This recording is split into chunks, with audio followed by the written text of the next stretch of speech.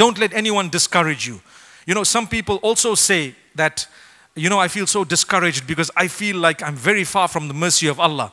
And when I sit and talk to them, a lot of the times it's someone who's outwardly more pious having said something that makes them very, very negative. You know, if I'm already in hell, what's the point of doing any goodness? Who says you're already in hell? The people who said that, they've got to be there to have seen who's in hell. Do you get that? If someone says you're in hell, well, that means they're there already, watching who's there and who's not. You know?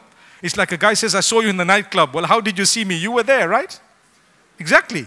So how did you see these guys in hell? So stop saying that. Stop discouraging people. Inshallah, we all would like the pleasure of Allah. May Allah make it easy for us. Barakallahu fiqh.